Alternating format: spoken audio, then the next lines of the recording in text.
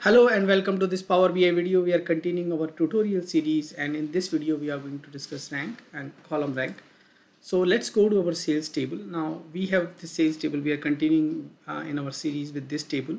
So in this table, let's try to create a rank. Column rank means that's going to be a static rank, means it's not going to change. So it's line level rank kind of, and we are going to create that on net. So let's go ahead and add new column.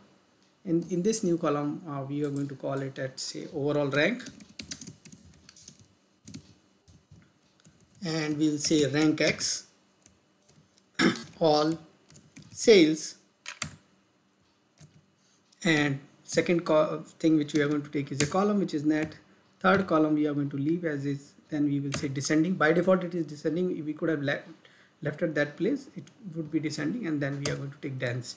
So dense means, let's say if there is ranking 1 and 1, so the next ranking would become 3 because 2 rank are already 1. So but when we give dense, so there are 2 rankings which are 1 and 1, then the third ranking is going to come 2, not 3. Okay, so that's why we are going to use dense, and so we can sort it ascend, and that should be the biggest item.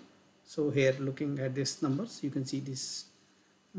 So there's some filter. Let's clear that filter, clear all filters, and sort ascending. So this is the biggest item.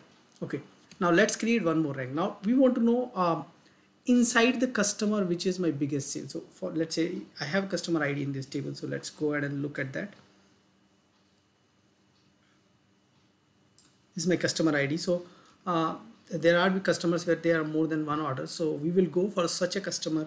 We will try to find out what is the maximum amount of net, and we want to give that as a rank 1. So for that, what we need to do is we again going to create a new column,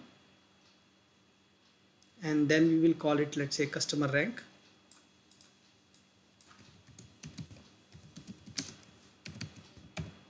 And here we are going to say again rank X,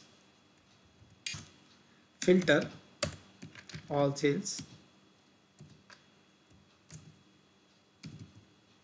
And now why we are adding filter, I'll let you know. Now we are going to create partitioning using earlier. So we will say customer ID, says customer ID equals to earlier,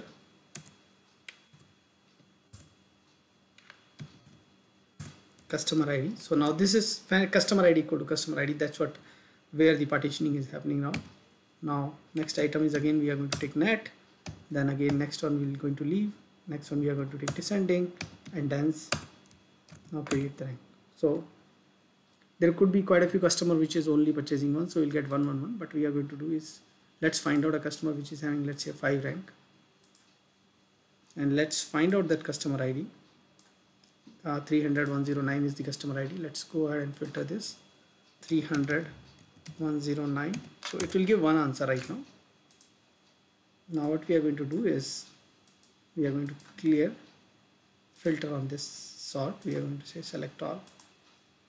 Okay, and now we can see this is the highest amount, and this is given as 1 rank. So inside the customer, these many purchases are there. Each purchases we have ranked. So this is how you can create column rank. There is another version which is a major rank, which we are going to discuss in some other video. Thanks for watching this video.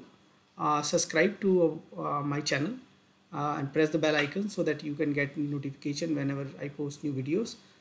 Thanks for watching. Thank you.